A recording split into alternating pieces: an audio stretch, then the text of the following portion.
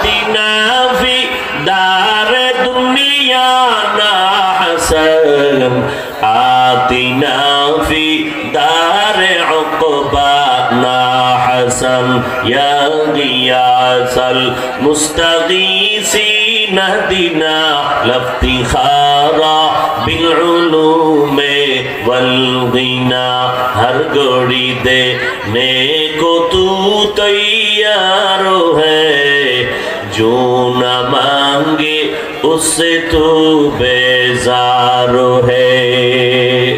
আল্লাহ পাক রব্বুল আলামিন বলেন, এরে আমার মানুষ, আমি আল্লাহ তোমাদের বড় মহব্বত করে বানাইছি। আমি আল্লাহ চাই না কেউ গুনাহ করিয়া জাহান্নামী হইয়া কবরে যাও, কারণ জাহান্নাম এতটাই ভয়ঙ্কর, একটু আলো আর তাপমাত্রা সহ্য করতে তোমরা পারবা না। জমিন থেকে 9,30,00,000 মাইল উপরে সূর্য, এই সূর্যটার একটা মুখ থেকে জমিনে তাপ দেওয়া ডাইরেক্ট আসে না, সূর্যের নিচে পাতলা গ্যাসের আবরণ, কোটি কোটি ছিদ্রওয়ালা সূর্যের তাপ ওই আবরণটা কন্ট্রোল করে বাকি তাপ জমিনে দেয়। আবার ওই একটা মুখের তাপমাত্রা বান্দা সহ্য করতে পারবি না, আমার নিয়োজিত ফেরেশতারা দৈনিক ঠান্ডা পানি দেয় তাপমাত্রা কমানোর জন্য। এরপরও সূর্যের গরম সহ্য করা যায় না। আল্লাহ বলেন, বান্দা হাসরের ময়দানে এই সূর্যটা মাথার উপরে নেমে আসবে, সূর্যের যত মুখ আছে সব মুখ জমিনের দিকে ফিরায় দেওয়া হবে। সূর্যের এত বিশাল তাপ, সূর্যের তাপে জমিনটা গরমে তামা হয়ে যাবে। আমি আল্লাহ চাই না আমার এই সূর্যের তাপ আমার বান্দা সহ্য করতে পারবা না। অতএব যদি শয়তানের ধোঁকায় পড়ে অন্যায় করো, আমি আল্লাহ তওবার দরজা দিয়া প্রত্যেক দিন রাতের বেলা শেষ রাত্রে আমার বান্দাদের ডাকতে থাকি, উদউনি আস্তাজিব লাকুম, বান্দা তুমি আমার ডাকে সাড়া দাও, আমিও তোমার সাড়া দিয়া হাজির হয়ে যাব। এরে বান্দা, আলা মিন মুস্তাগফিরিন ফাগফির লাহ, কারা গুনাহ করে ফেলছো তওবা করো। পাহাড় পরিমাণও যদি গুনাহ করে আল্লাহর দরবারে তওবা করে কান্না করে ক্ষমা চাও, আল্লাহ বলেন 1 সেকেন্ডের মধ্যে আমি সবার জীবনের সব গুনাহগুলো মাফ করে দিব। আয় বেরাদার দূরে বাসা জিয়ারে বদ, ইয়ারে বদ বদ তোর বুয়াদাজ মারে বদ, মারে বদ তন হাতুরা বর জাজনাত, ইয়ারে বদ বর জানে ইমানত জনাত, ইয়ারে বদ আরদত রাসোয়ে জাহিম, ইয়ারে নেকু গিরে তায়া বিনাইম। আল্লাহ পাক রব্বুল আলামিন বলেন, এ বান্দা, শয়তানের ধোঁকায় পড়ে পাহাড় সম পরিমাণও যদি গুনাহ করো, আমি আল্লাহ প্রত্যেক দিন রাতে তোমাকে তওবার জন্য ডাকি, তওবা করে নাও, আমি আল্লাহ তোমাকে মাফ করে পবিত্র বানায় দিব। আমি আল্লাহ চাই তুমি জান্নাতের মেহমান হইয়া কবরে আসবা, ওই কবরটা আমি জান্নাতের বাগান বানায় দিব। পয়গম্বর বলেন, এরে উম্মতের দল, এ দুনিয়া আরামের জায়গা না, আরামের জায়গা আল্লাহ জান্নাত বানায় রাখছেন। দুনিয়াতে কেন পাঠাইলেন? আখিরাতের ফসল কামাই করার জন্য। এরে নবীর উম্মতের দল, আখিরাতের ফসল কামাই যদি করতে চাও, দুনিয়ার মধ্যে যারা আখিরাত মুখী তাদের পেছনে দৌড়াও, কোরআন হাদিস অনুযায়ী জীবন চালাও। দুনিয়া তোমার আরামের জন্য না, আমি আল্লাহর মোহাব্বত নিয়ে তুমি ইবাদত করো। আল্লাহর নবীর তরিকা মতো তুমি নবীর তরিকায় ব্যবসা করো, চাকরি করো, নবীর তরিকা মতো জীবনটা চালাও। অনেকে মনে মনে ভাবতেছি নবীজির তরিকা মতো চলতে গেলে ব্যবসা করা যাবে না, নবীর তরিকায় চললে চাকরি করা যাবে না। এরে নবীর উম্মতেরা, আল্লাহ চক্ষু দান করলেন, চোখ দিয়ে নজর করে দেখো, আমাদের লাইনে যারা নবীর তরিকা মতো জীবন চালায়, নামাজ পড়ে, পর্দা করে, হালাল খায়। এই রকম আল্লাহর বান্দা কোটি টাকার ব্যবসা করে, 1 টাকাও হারাম খায় না, নামাজ ছাড়ে না। আপনারা নিজেরাই জবাব দেন, এমন নবীর তরিকাওয়ালারা আছে না না? তাহলে আপনি কেন পারবেন না? এরে যুবক, তোমার আমার মতো যুবক স্কুলে পড়ে, কলেজে পড়ে, এক বেলার নামাজও বাদ দেয় না, মা বাবার সাথে খারাপ আচরণ করে না। বলো যুবক, এমন ছাত্র ছাত্রী স্কুল কলেজে আছে না নাই? তুমি তোমার বিবেকটাকে জিজ্ঞাসা করো, তুমি কেন নামাজ পড়তে পারো না? তোমার আমার মতো যুবক সন্তান ড্রাইভারি করে, নামাজ পড়ে, নামাজ ছাড়ে না। তোমার আমার মতো সন্তান র্যাব, আর্মি, পুলিশ, বিডিআরের চাকরি করে, ওসি, ডিসি, এসপি, আইজি, উকিল, ব্যারিস্টার, ডাক্তার, প্রফেসর, কোটি টাকার মালিক, সময় মতো নামাজটা পড়ে নাই, এক বেলার নামাজও বাদ দেয় না, জীবন চলে গেল, হারামের কাছেও যাবে না। এরকম নবীজির তরিকাওয়ালা, নবীর আশিকে জমিনে অভাব নাই। তুমি কেন পারবা না? মনে হয় যেন আল্লাহ তোমার উপরে বেজার হয়ে গেল। তুমি মনে মনে ভাবছো নাকি আল্লাহর কোরআন মিথ্যা হয়ে গেল? আজও পর্যন্ত কত শত বেঈমান আল্লাহর কোরআনের ভুল বের করার জন্য কম প্রচেষ্টা করে নাই। আজও পর্যন্ত আল্লাহর কোরআনে কোনো ভুল বের করতে পারলো না। পারলো তো নাই, বরং মাথা নত করে হাজারো লাখো বেঈমান কালেমা পড়ে মুসলমান হয়েছে। এরে নবীর আশিক, দুনিয়াতে আমরা যেদিন আসছিলাম মায়ের কোলে ছিলাম সবাই শিশু। কে ডাক্তার, কে ইঞ্জিনিয়ার, কে কোটিপতি, কে গরিব, কে মাওলানা, কে মুফতি সাহেব, মায়ের কোলে থাকা অবস্থায় কারো কপালে লেখা ছিল না। সবাই ছিলাম আমরা শিশু। মাঝখানে আবার যোগ্যতা অর্জন করে টাইটেল নিয়ে বাহাদুরি করবা না, কারণ আবার এমন একটা দিন তোমার আমার সামনে আসতেছে। কে ধনী, কে গরিব, কে ডাক্তার, কে রোগী, কে ইমাম, কে মুক্তাদি, কে বক্তা, কে শ্রোতা, কোনো ভেদাভেদ থাকবে না। রাষ্ট্রপতির জন্য যেমন 3টা পাতলা সাদা কাফন হবে, রিক্সা ড্রাইভারের জন্য সেই 3টা পাতলা সাদা কাফন হবে। কে ধনী, কে গরিব, কোন ধনী লোকের জন্য কেউ বলবে না আমার কাপড় 2টা বাড়াইয়া দিও, আমার কাপড়টা বড় দামি সবুজ কালারের দিয়ে দিও, কেউ বলবে না। কেউ যদি বলে ধনী লোকটাকে, ধনী লোকটাও মানবে না। যেদিন সাদা কাপড়ের প্যাকেট হয়ে যাইবা, ওই দিন সব পরিচয় বিলীন হয়ে যাবে। সন্তান কাঁদবে, আমার আব্বা নাই। কাফনের মধ্যে কে বলে এটা আমার আব্বা না?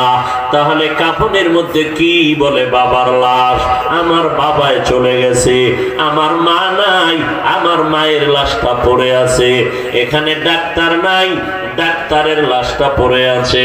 এখানে হুজুর নাই, হুজুরের লাশটা পড়ে আছে। এইভাবে করিয়া জানাজার নিয়ম সবার বেলায় এক। জানাজাটা পড়াইয়া কবরের মধ্যে 3.5 হাত গর্ত করা হবে। কারো কবরটা 2 হাত লম্বা করা হবে না, আবার একটু বড় করা হবে না। সবার কবর সমান। ওই কবরের মধ্যে রাখিয়া সবাই পাড়ায় পাড়ায় মাটি দিয়া সবাই চলে যাবে। এমন কেউ বলবে না আমার বাবায় কোটিপতি, আমার বাবার কবরের সাথে একটু টেলিফোনের ব্যবস্থা করে দাও, দুনিয়াতে থেকে বাবার খোঁজ খবর রাখবো, একটা সিসি ক্যামেরা ভেতরে দাও, বাবার কবরের কি হালাত আমি ঘরের মধ্যে বসে দেখবো। এমন কেউ বলবে না, বরং নিজের ছেলে পাড়ায়া পাড়ায়া মাটিগুলো দিবে, বিন্দু থেকে বিন্দু একটা ফাঁকাও রাখবে না, ছিদ্র রাখবে না। ওই কবরে যাওয়ার পরে সবাই যখন চলে যাবে, আমার আপনার সবার জন্য দুইজন ফেরেশতা কবরে আসবে কমন ভাবে তিনটা প্রশ্ন করার জন্য। আপনি কোন টাকার মালিক, আপনি কোন দেশের মানুষ, আপনি পুরুষ নাকি মহিলা, আপনি ধনী নাকি গরিব, কোনো কথা নাই। প্রশ্ন হবে মাত্র তিনটা। বড় হুজুরকেও তিন প্রশ্ন, ছোট হুজুরকেও তিনটা, প্রধানমন্ত্রীকে যেই প্রশ্ন, গরিব রিক্সা ড্রাইভারের সেই একই প্রশ্ন। তিনটা প্রশ্ন, আর কোনো কথা নাই। রবের পরিচয় দাও, ধর্মের পরিচয় দাও, রহমাতুল লিল আলামিনের পরিচয় দাও।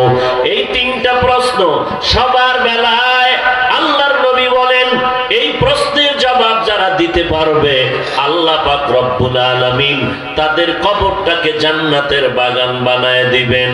আল্লাহ না করুন যারা জবাব দিতে পারবে না তাদের কবর হবে জাহান্নামের টুকরা। নবী বলেন ওই তিনটা প্রশ্নের জবাব কারা দিতে পারবে, কারা দিতে পারবে না। ছেলে মেয়েরা এখন পরীক্ষা দেয়, এসএসসি পরীক্ষা, প্রশ্নপত্র যদি ফাঁস হয়ে যায় মিষ্টি খায় আনন্দিত হয়। প্রশ্নপত্র ফাঁস হয়ে গেছে, নিশ্চিত আমি পাশ করে ফেলবো। আল্লাহ বলেন, এরে গোলাম, আমি তোমার প্রশ্নপত্র কবরেরটা ফাঁস করে দিলাম। সবার জন্য তিনটা প্রশ্ন। রবের পরিচয় দাও, ধর্মের পরিচয় দাও, রহমাতুল লিল আলামিনের পরিচয় দাও। দুনিয়াতে যারা রবের গোলামি করিয়া যাবে, কবরে গিয়া তারা বলবে রব্বি আল্লাহ, আমার রব হলেন একমাত্র আল্লাহ।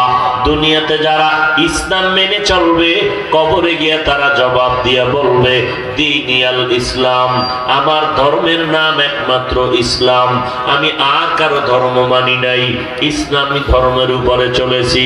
নবীজিকে দেখাইয়া বলবে চিনুনি এই ব্যক্তিটাকে কে? যারা নবীর আশিক, দুনিয়াতে নবীর সুন্নতের পাগল, হাঙ্গুলের নখগুলো কিভাবে কাটবে সেখানেও নবীর সুন্নাত, জুতা দুইটা পায়ে কেমনে ঢুকাবে সেখানেও নবীর সুন্নাত, কেমন করে রাস্তায় হাঁটবে সেখানেও নবীর আদর্শ, কেমন করে ঘুমাইবা সেখানেও নবীর সুন্নতের আমল, বাথরুমে কেমনে যাবে, কেমনে বের হবে ওখানেও নবীর সুন্নতের আমল, পোশাকটা কেমনে খুলবো আর গায়ে পরবো সেখানেও পয়গম্বরের সুন্নত। যারা মানবে নবীকে দেখানো মাত্র তারা চিনে ফেলবে আর বলবে ইনি তো আমার মায়ার নবী। যেই নবীকে না দেখে নবীর আদর্শের টুপি পরলাম, দাড়ি রাখলাম, নামাজ পড়লাম, কত মানুষ টুপিওয়ালা বলে গালি দিয়েছে, এরপর নবীর মহব্বতে টুপি ফালাই নাই। কত মানুষ পাগড়িওয়ালা বলে গালি দিয়েছে, এরপরেও পাগড়ি ফালাই নাই। আল্লাহর নবী বলেন তিনটা প্রশ্নের জবাব যখন দিবে আল্লাহ গাইবি আওয়াজ দিয়ে বলবেন, এরে ফেরেশতা দেরি না করে আমার বান্দার কবরে জান্নাতের বিছানাটা বিছায়া দাও। আমার বান্দার কবরটা 3.5 হাত রাখিও না, বড় একটা বালাখানা বানায় দাও। জান্নাতের হাওয়া বাতাস আসবে, আমার বান্দা বড় আরামে ঘুমাবে। কিয়ামত পর্যন্ত তার ঘুমের মধ্যে কেউ ডিস্টার্ব করবে না। আল্লাহ না করুন যারা গুনাহগার হইয়া তওবা না করে কবরে যাবে তাদের বেলায় তিনটা প্রশ্ন করা হবে। ওই বেনামাজি গুনাহগার এরা তো জবাব দিতে পারবে না, একটা শব্দ শুধু বলবে হা হা লা আদরি, বড় আফসোস আমি কিছুই জানি না, আমি কোনো জবাব দিতে পারি না। আল্লাহর নবী বলেন আল্লাহ পাক তখন রাগান্বিত হইয়া কুদরতের আওয়াজ দিয়ে বলবেন, এরে কবরের ফেরেশতা, এই নাফরমানকে আর সুযোগ দিয়ে লাভ নাই। দুনিয়াতে আমি আল্লাহ কম সুযোগ দেই নাই। আমার দেওয়া পানি, আমার দেয়া বাতাস, আমার দেয়া সূর্যের আলো, আমার দেয়া চাঁদের আলো সব ভোগ করিয়া আমি আল্লাহর ইবাদত করে নাই, নিজে টুপি পরে নাই, যারা টুপি পরতো তাদেরকেও পছন্দ করে নাই, নিজেও নামাজ পড়ে নাই, যারা নামাজ পড়তো তাদেরকেও পছন্দ করে নাই। আর সুযোগ দেওয়া দরকার নাই। কবরটা জাহান্নামের বিছানা বিছায়া দাও, জাহান্নামের সাথে একটা রাস্তা বানায় দাও। এরপরে জাহান্নাম থেকে জাহান্নামের আগুন কবর ভরে যাবে। আল্লাহ পাক বলবেন এই কবরের মাটি এই নাফরমানকে দুই পার্শ্ব থেকে জোরে জোরে চাপ দাও। এর এলাকার মুসলমান, একটা পিপিলিকার কামড় সহ্য করা যায় না, একটা মশার কামড় সইতে পারি না। ওই অন্ধকার কবরে যদি গুনাহগার হয়ে যাও, ওই কবরের আযাব কেমন করে সহ্য করবা? আল্লাহ পাক বলেন না তওবার দরজায় ফিরে আসো, শয়তানের ধোঁকায় পড়িয়া এতদিন যত অন্যায় করেছি আল্লাহর কাছে তওবা করে নাও। গলায় ছুরি আসলে মরে যাব, তারপরও আর নামাজ ছাড়বো না, মা বাবাকে কষ্ট দিব না, ওলামাদের বিরুদ্ধে যাব না, আলেমের পরামর্শ নিয়ে চলবো, মা বাবার দোয়া নিয়ে চলবো, দেশের বিরুদ্ধে জাতির বিরুদ্ধে কোনো ষড়যন্ত্রে লিপ্ত হব না। অন্তরে যদি মুনাফিকি না থাকে, অন্তরে যদি দুর্বলতা না থাকে, খাঁটি তওবার নিয়তে দুটো হাত আমার আল্লাহকে দেখায় দেই। আয় আল্লাহ, আমাদের হাতগুলো কবুল করে নেন।